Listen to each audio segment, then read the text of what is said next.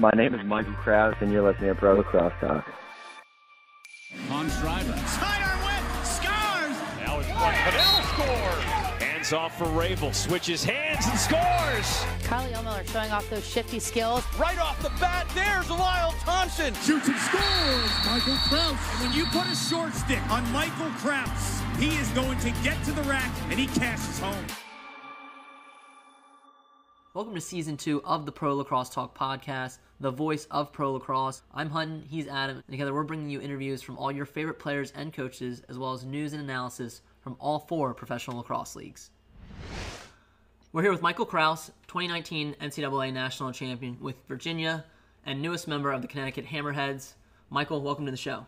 Thanks so much for having me. I appreciate the opportunity. Absolutely. We're glad to have you. You know, you're fresh off getting drafted and signing a contract with the Hammerheads. We're going to talk about that a little bit. But before we do, we kind of want to discuss growing up in New Canaan, Connecticut.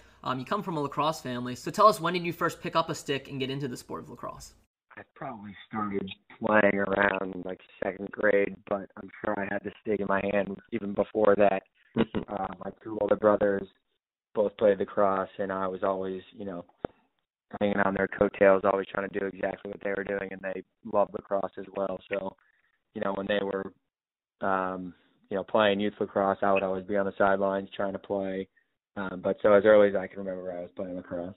That's awesome, and I'm sure your dad, Steve, and your uncle might have had a hand in you playing as well. They both are Virginia alums. Talk about your decision to kind of follow in their footsteps and head to Charlottesville, and what other schools did you visit on your recruiting trek?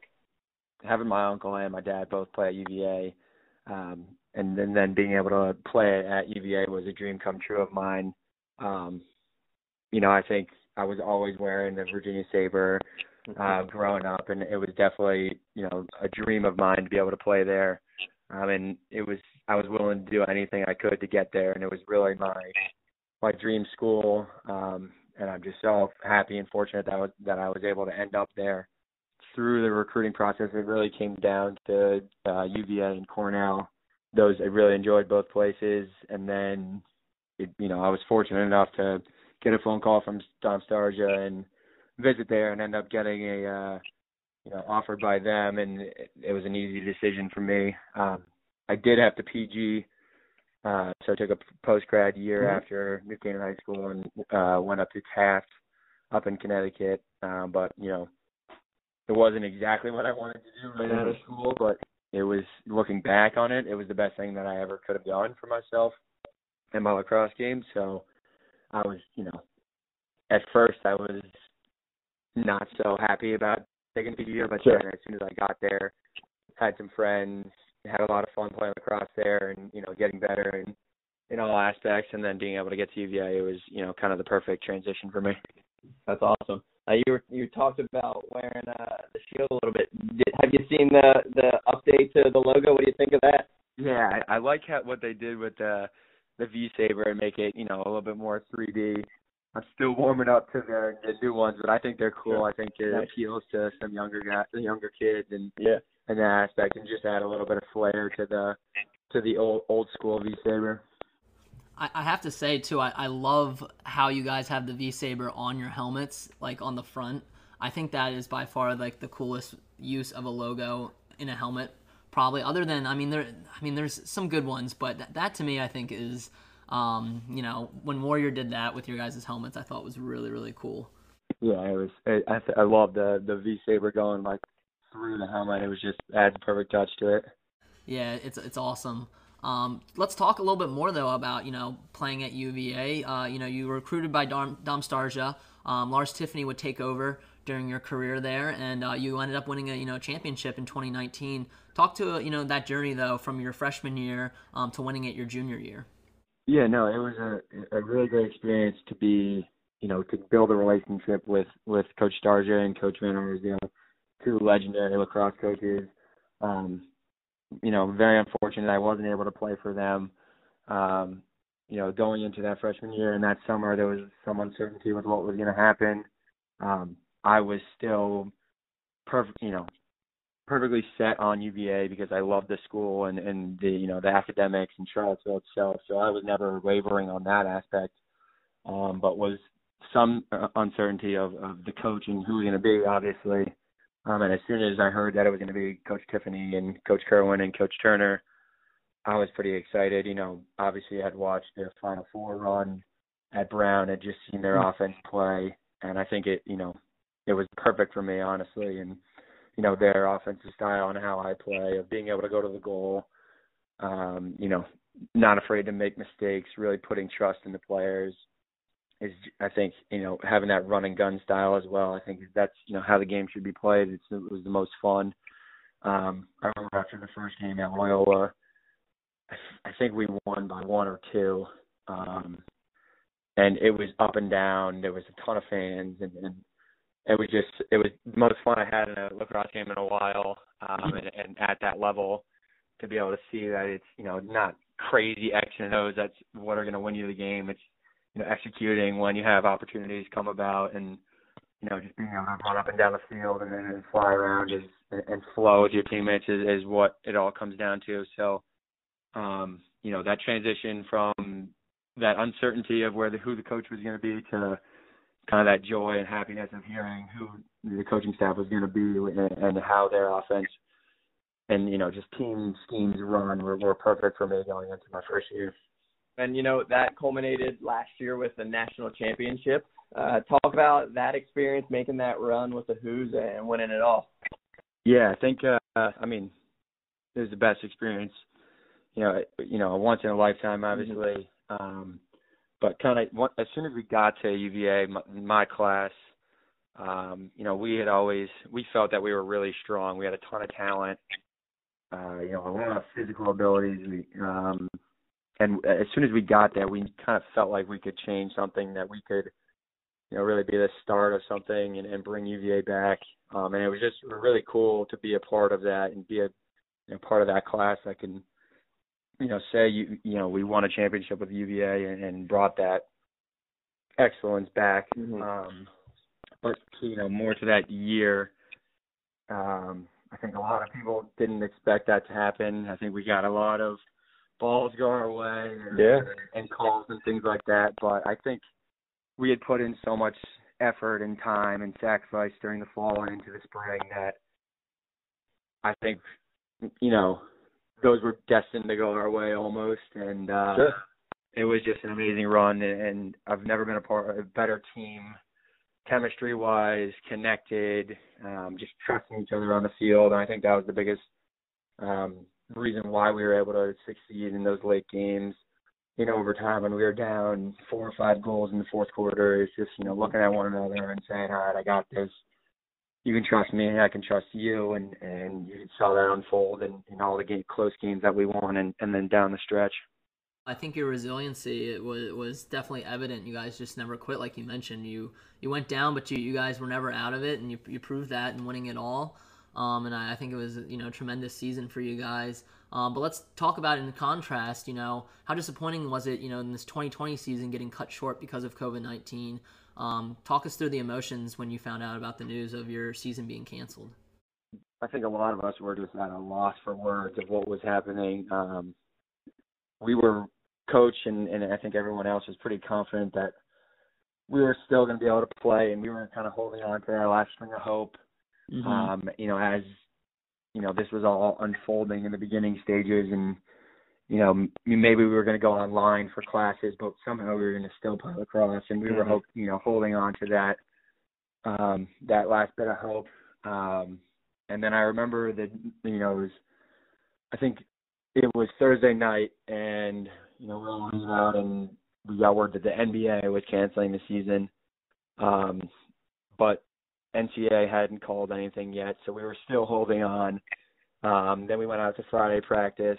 Nothing had been called, so we were all still excited.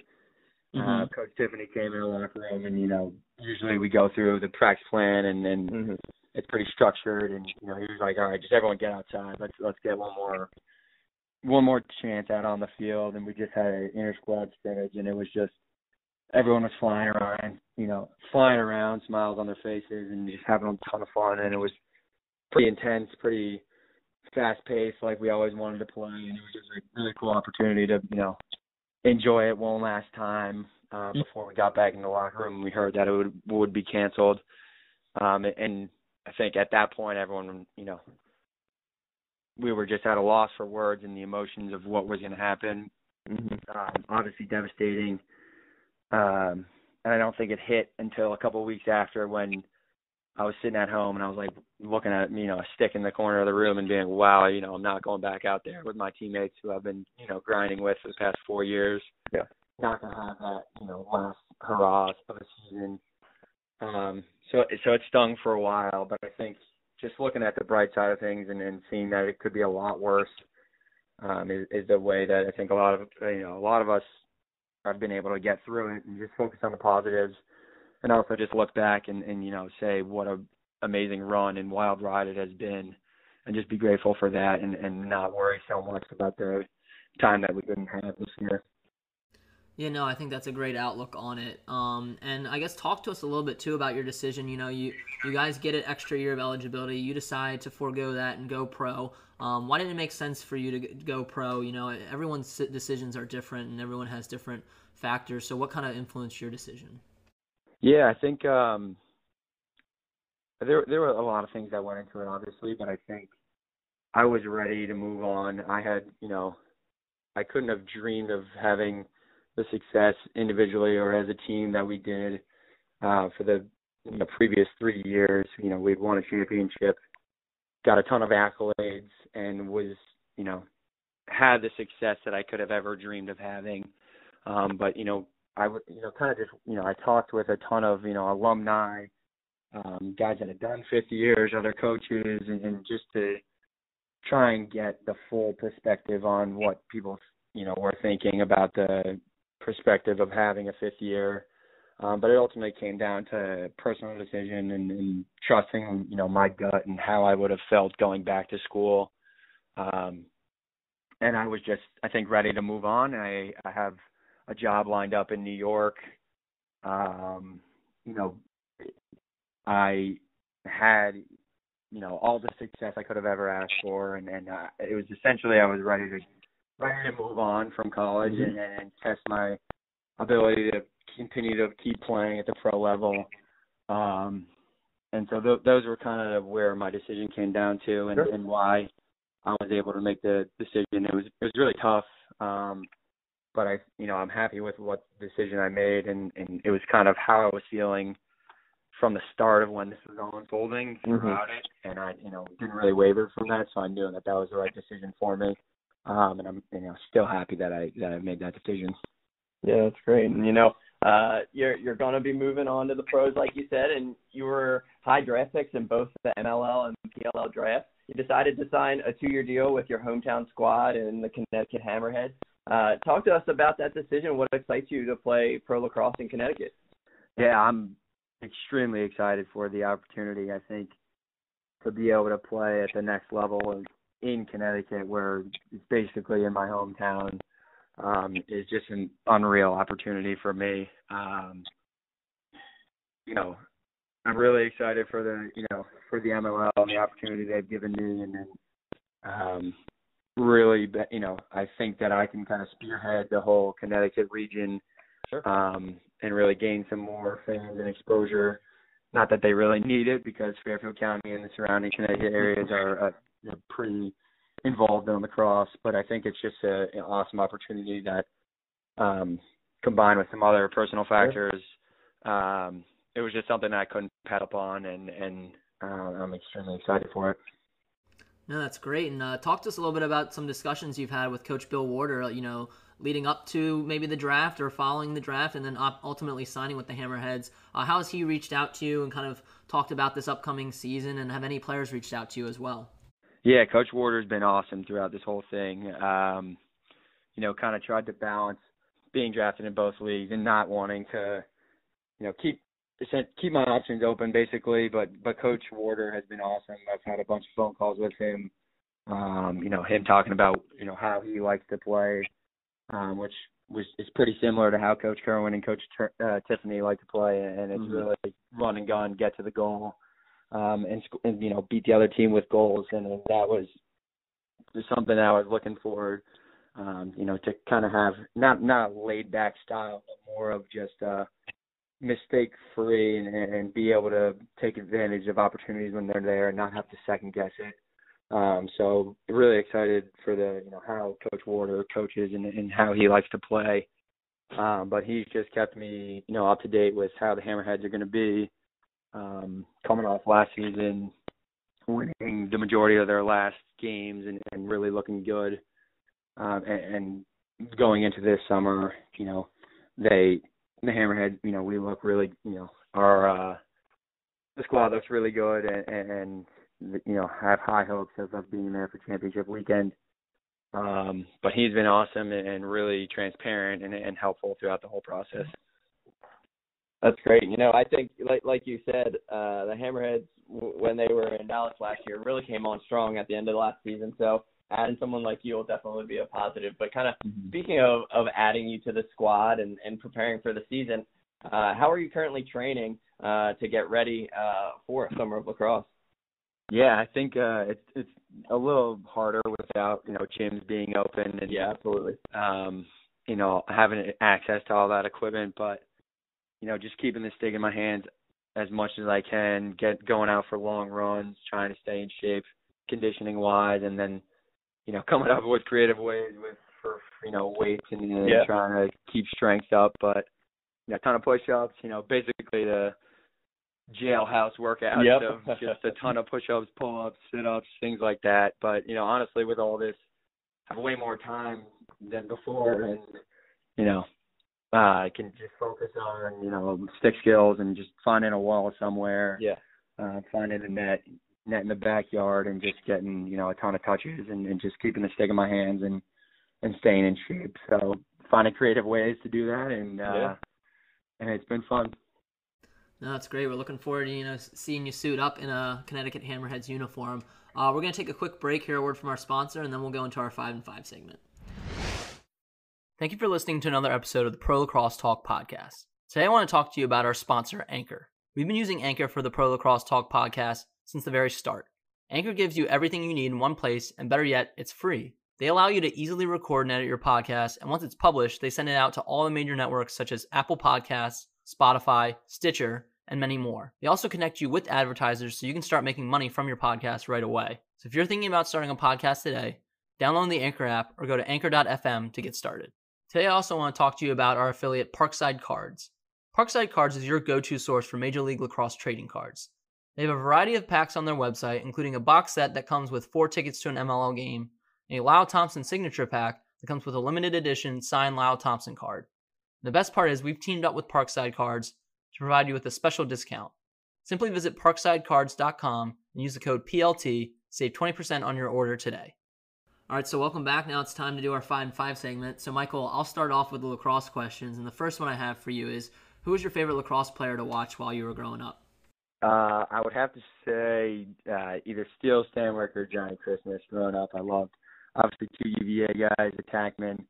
Just loved watching their smooth and slickness behind that X and really reading the field. And those are 2 guys that I looked up to growing up and tried to be like.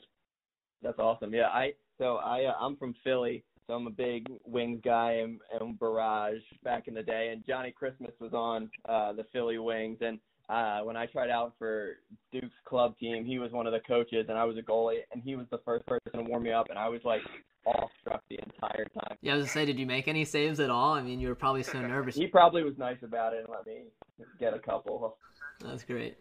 And then number 2, what has been your toughest matchup during your playing career? Like, who's a player that you battled against? Maybe it's an ACC guy. Yeah, I think what first comes to mind is JT Giles Harris down at Duke. He's a tremendous athlete, really great footwork.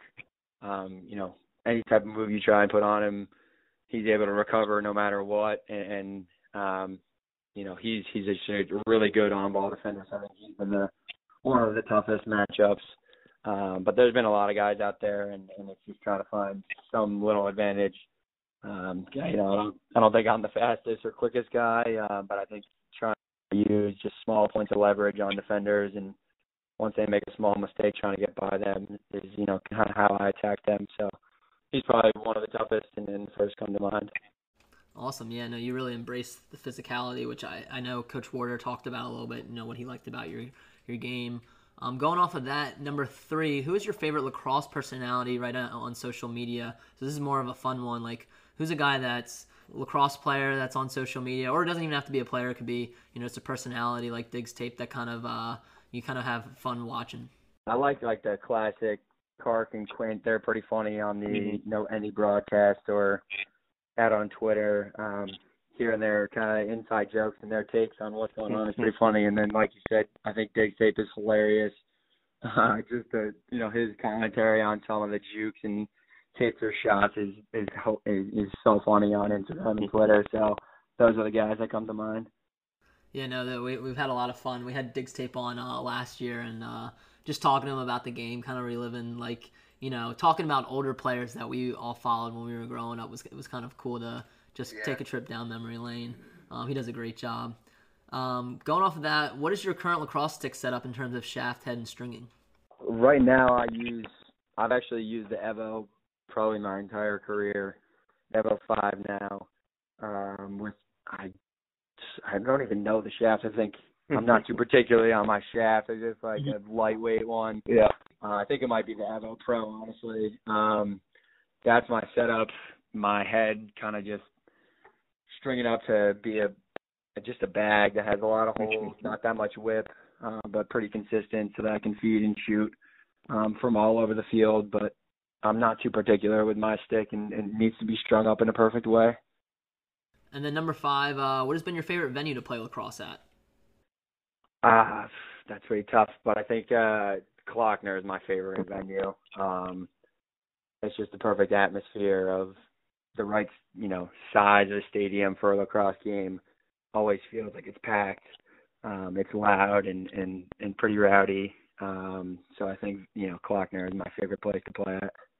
Yeah, no, I think every UVA guy we talk to, which we're actually adding a lot of UVA guys. We talked to Coach Starja. We just recently talked to Coach Rubior, whose episode is coming out. There's been a lot of UVA guys, and, every single one sent Klockner, and, I've been there a few times myself, and, can't think of I think that's a great answer for a venue. But that wraps up our lacrosse ones. Adam, you want to take away the off the field? Yeah, sounds good. So number 1, what are some hobbies or activities you enjoy doing when you're not on the lacrosse field? I like probably 2 different types of things. I like being outdoors. I really like surfing. We head out to Long Island in the summers and then whenever there's waves, try and get out there as much as I can. Also love video games. Call of Duty right now. There we go. Is my favorite, and just being able to play with all my friends from back home or from that school is just a ton of fun to keep up with them. So those are the two biggest hobbies for me. Good stuff. Number 2, who's a non-lacrosse athlete you think would excel at lacrosse? I think there's a ton. You just look at some of the most athletic guys that have really good hand-eye coordination. I think they can translate really easily. So, LeBron or Odell, watching the Last Dance documentary, imagine joining a lacrosse stick would be unstoppable. So those are some of the guys that come to mind. But, maybe Gronk out there as a transition midi or something, just running up and down the field. So there's a lot out there. Nice. Yeah, you just crush people. Yeah. Number 3, what's you mentioned vacation a little bit. What's your favorite spot to vacation? Honestly, anywhere that there's a beach and warm weather. As long as it's nice and sunny and warm water, you could take me anywhere. That works. That's perfect. Number 4, what's your favorite meal, and do you prefer to get takeout or cook at home? Oh, my favorite meal is probably what? Sorry. I said this is a newer one for you since you just moved home, right? You probably have to cook much at UVA. No, I would never. My kitchen was never suitable to be cooked in and not very clean. I would say, I'm a big Mexican food guy, so tacos or a burrito is my favorite meal. and I think I like takeout better. There we go. Or go to a restaurant and but that's no bad words to my mom for her home cooking. She's great and always makes the best food. But I think tacos and Mexican food are my favorite. There we go. And number 5, what's a book or podcast that you've listened to or read that you'd recommend to a teammate or friend? And we're adding, since everyone's quarantined, cooped up at home and binging right now, what's a show you've been watching during quarantine? The show that I've been watching, there's a few. The Last Dance, and then Waco. It's on Netflix.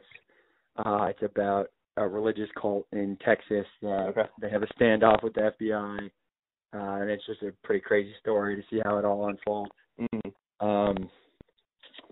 Book and podcast, I really like Joe Rogan's podcasts. They're like 3 hours long, but I just drove home from Charlottesville the other day and listened to one. And he has, comedians come on, or MMA fighters or doctors, so that's really interesting.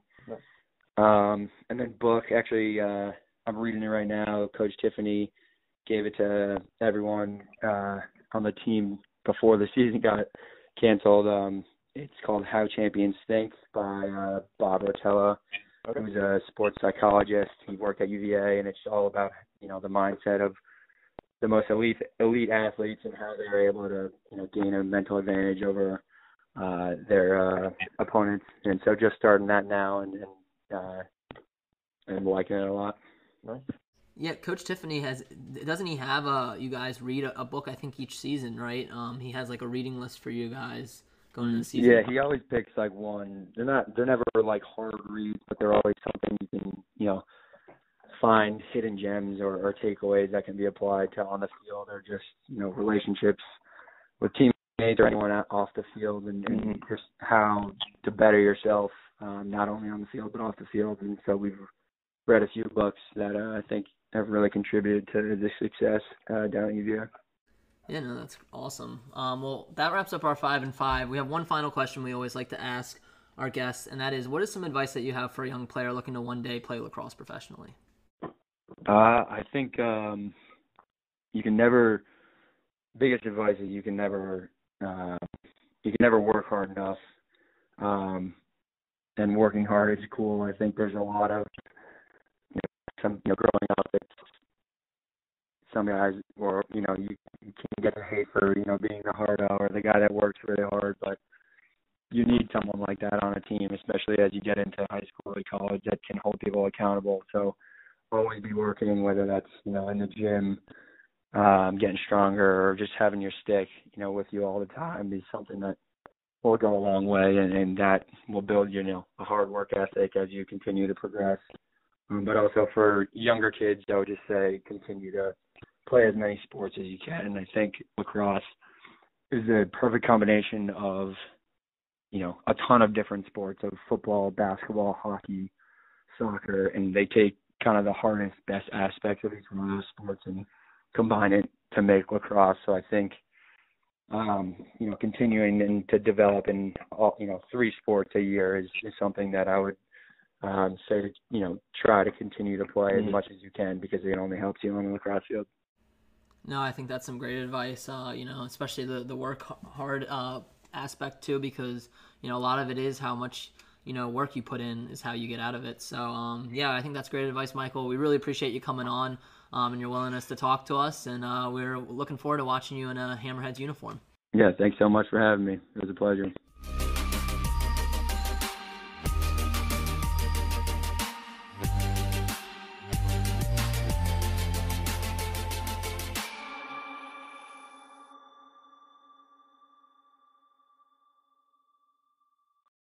Today, I also want to talk to you about Phoenix supplements.